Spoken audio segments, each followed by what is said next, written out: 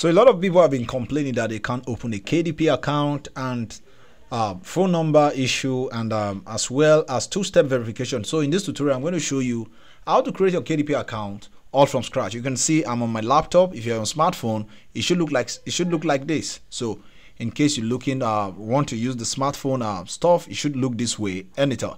So if you're on this like this, you should be seeing something like sign in and join KDP. So if you already have an account, you can sign in, but if you don't have an account, all you have to do now is to join KDP. So I'm going to click on join KDP. Let's see the error we get and how to rectify this immediately. So what we're going to do now, we're going to wait for this to load. So I'm going to be on full screen so that you can see everything. First of all, we have to create our account, then we can create. So first of all, your first and last name, it can be anything. Let's say my name is Augustine, so I'm going to put Augustine. Let me say my name is Sam. Then email, I'm going to put anything there, but I advise you put in your original email. So I'm going to put, because you're going to receive OTP, which is one-time password on your Gmail. So I advise you use something that is relatable. You get. All right. So having done that, all right. So now I have that. We're going to pick any password of your choice. It can be a digit number. It can be anything you want to use. Just use it, but ensure it's up to 6. You get. So now I've done that. I'm going to hit on create your KDP account. Then import that message. You indicated you're a new customer, but an account already existed with the email address. Oh, so it means I have to change this all from scratch. All right, that's not an issue. All I have to do is just try change the mail and see if it's going to work. So I'm going to put in that, and we're going to put in the password again because Amazon is trying to check if we have more than one account. You get. So I'm going to put it again the second time, and we are good to go. So I'm going to hit on create your password. So what we're going to do is to create and see if we have something. Okay, now they say we should verify email address. To verify your email, we have sent a one-time password to stuff like that. So I'm going to check my mail so that I put that digit there. Yeah, so if you can't find it, check your spam folder. If you can't find it in your mail, check your spam folder. It should be there. So I'm going to put in what I'm seeing because it's a 6-digit code. So I'm going to type it there. Then I'm going to hit on create your account. Then patiently, they said authentication required. Let's see the problem here. All right, now I'm going to read this thing. If you have time, you can read all this for your own benefit. But if you don't have the time, like me, you hit on agree. Then just hit on agree. Then wait patiently, and you have that. Now your account has been created. Now the next one we want to do now is try to. We're trying to update this information because if you don't update your information, there is no way. This is just the one step. The next step is the most important thing when it comes to creating your account. So we move on to the next step, then we move on. Now you can create your book, but we have to update this stuff. So now to update this stuff is very, very simple. It's very, very simple. Let's click on update. Then we wait patiently for the next step to be taken. So right, patiently waiting, sometimes the network can be frustrating. If you're watching on YouTube, please don't forget to subscribe. You can check the content I make in case you feel like joining my community. Just subscribe, turn on the notification bell so that you get notified when I make new videos. So over here now we have two-step verification. Two-step verification. Here we have to enter phone number and stuff. Let's see how we tackle this because this has been a problem for people. So I'm going to click on Nigeria here now and see if it permits us. If it does not permit us, then we move on to the second step. So I'm going to put in my phone number 912445036. Just any number and see. Now invalid, message and data may apply. So we have internal error. So to solve this internal error, all you have to do is simple. Now we're going to go straight to our Amazon website, and which is amazon.com. Now over here we're going to sign in. Yes, you're going to sign in when you come to this place. So I'm going to sign in now in this place. So click on amazon.com. Now you've created your KDP account. You move on to amazon.com. Amazon.com. Yes, amazon.com. So now from here I'm going to sign in with my mail. Patiently I will wait. Then it's going to ask me for my password. I'm going to enter the password I use in creating my KDP account. Mind you, all the username and your password on any of the Amazon platform can be used in, you get. So if you open an account in Amazon.com, you can use it in KDP, you can use it in Amazon Shop, Amazon FBA, any of these, you can use it. So now what I'm going to do, I'm going to sign in now. Patiently, when I sign in, then I'll wait and see what I have. All right, there was a incorrect password. Okay, I'm going to try it again and see what the problem is. All right, let me hit on sign in and see again if it persists. All right, now we are still at this place. We keep hackers out. Now you can see the trick. First of all, create on KDP, number one. When you've created your account, come to Amazon to sign in. You have this check to either add your US number or stuff. We're going to click on not now. So I'm going to hit on not now, and let's see if we proceed to the next step. Now you can see. Now what we want to do now is to add phone number to this and see if it's possible. For we to do that, we have to go to Amazon security and see if there's any way we can tweak around this and get solution to our problem. So now from here, let me just assume that you're on a smartphone. It should look like this. So move on to this place called your account. So from your account, you move on. Okay, let's see something. Click on your account. So when you click on account, wait for it to come. Click on login and security.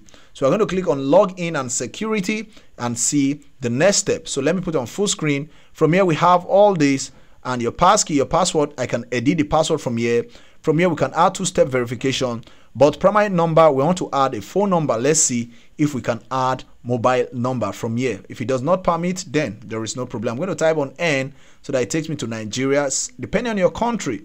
So I'm going to put on 91244503556. Then after that, we hit on continue. Then we'll send a test to verify. You see how beautiful it is. Ensure your smartphone is with you in case they are willing to send. So hit on OK, then patiently wait for this. There was a problem. One-time password can take several minutes to do so. What I'm going to do now is to check for the OTP. So I'm waiting for the OTP to come to my phone. If it does not come, we have another way out, and that is very, very important. So I'm still waiting for the mail to come at my phone number. If it comes, all good. If it does not come, we can do something to this. So now I've waited for this and countless number of time. The no OTP is coming to my phone. All right. So now it said several minutes to reach your phone. If you are not receiving it, check that the phone number shown is correct. It means it might come or it might not come. Now we want to find a way to create an OTP for ourselves. And to do that, now we have to add two-step verification. Yes, so we're going to go straight to your account again at this place. So click on your account at this place. Come to login and security. Then patiently wait for login and security. Then we are going to two-step verification. So we're going to turn this on. Yes, for we to turn it on, we have two ways. So the first one we have is using, okay, let's just get started. Let's get started for now. So click on get started. Then we have two ways to do this.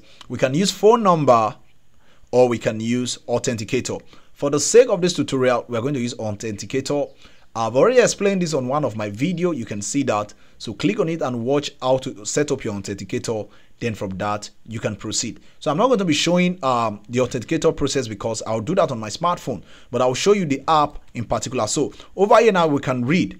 So what you're going to do, we're going to come here straight to, let's say, let me go to Play Store. Okay, in my other browser, let me show you the Authenticator I'm talking about from here. So I'm going to come straight to this place. I'm going to hit on playstore.com. So playstore.com. Okay, so from here, let's click on Play Store. Then it takes us directly to Play Store. I'm going to open Play Store and search for Authenticator so that you don't get confused when trying to reach out. So in your phone, I'll search for Authenticator. So we're going to use Google Authenticator when it comes to this. So now let's patiently wait. Now we have this one. This is one we are using. Then tap on it. Ensure you install it to your phone. So when you install it to your phone, it opens. So now back to what I was saying before. This one, okay. I'm trying to get back to where I stopped. All right, patiently wait. I'll soon be there. Okay, that should be this place. So from here now, we are back to this place. From here, it said, rather than having one-time password tested to you every time you sign in, you will use an Authenticator app on your phone to generate an OTP. You will enter the generated OTP and sign in the way you entered tested OTP. Open your Authenticator app, add an account with the app and scan the barcode below. So now what I'm going to do is very simple. Now I've downloaded the Authenticator in my phone. All right, I just want to recap everything I've said so that you don't get confused. If you follow through to this step, there is need for you to use your smartphone. Then if you go to your phone, if you downloaded the Authenticator, download it. You can watch the tutorial after this. It explains everything about Authenticator. Yes, it explains everything about Authenticator. So since I have my phone here, I can just decide to scan this and create one. But if you don't have a computer and a smartphone, all you have to do is click on can't scan code. Then in your Authenticator, you see a plus sign. Plus sign, click on the plus sign. You are going to see scan, enter a setup key. Instead of scanning, just click on enter a setup key. Then you will see account name. At the account name, type anything you feel like. But if I'm the one, I'm going to type Amazon. So when you tap on Amazon, then enter your key. So the key you're going to enter is this digit here. 5. Make sure there is no space. Just type it patiently. Then set the key to time based. So you are going to see type of key. Leave it at time based. Don't choose counter based. This tutorial applies to those people using Google Authenticator. So after you've done that, the next thing you are going to do is to add. But now if you've added it, it's going to be easy. But now I want to scan my own since I have my computer. So I'm going to click on scan. Then I'll patiently wait. Then it's going to be scanned. So now my own has been scanned immediately. Then I have it on my phone. So over at my phone here it is. So all right, I'm trying to check it very well because I just received one. All right, so it's on my phone right now. It's on my phone right now. So now what I'm going to do, I'm going to enter the OTP that was sent there because I have one. So it changes at interval. So ensure you are fast. So I'm going to enter on 211, then I'm going to verify. So when I verify, it should work. Now you can see I've added that, almost done. Let's see what we have.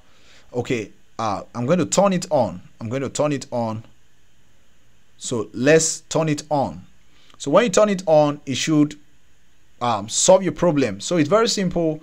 Download your Authenticator. Now we've turned the two-step verification. Now we want to go to the next step. So what we're going to do now is go back to kdp.com. So let's type on kdp.com. Let's see if we can enter the two-step verification in this place. So from here, let's come to update now and see the best way out of this. I'm doing this all from scratch, so bear with me. You can see now we have two-step verification asking. So it's asking me for my two-step verification. All I would do now is to enter the two-step verification that I created on my Authenticator. I explained everything to you. In case you find it difficult, you can chat me, but please watch the tutorial on how to set up OTP. On how to set up two-step verification is very simple. Or you can follow what I said from the voice, just follow through, then you should be able to scan or able to add it manually. So from here, I'm going to add that one. I have 74388. Okay, it has changed because I told you it changed at interval. I'm going to 7939988. So what I'm going to do, I'm going to hit on 988. So I'm going to hit on sign in. Then we should have KDP two-step verification bypassed. Now it's taking me direct to the portal. Then everything is loading. You can see, hooray, we have our account ready. If you want to know how to set this up, I explained how you can fill all this information and how you can add your payment method as well. It's very, very simple and not difficult. All right, thank you guys for watching. I advise you watch the Authenticator as well. Set up your dollar account. Over here, simple. Enter individual, enter your date of birth, getting paid. Fill them one after the other when you're good to go. Then if you want to create dollar account, watch the tutorial on how to create a gray account from my channel. Then you have your Authenticator fully set up. Thank you for watching. I'll see you in other tutorial.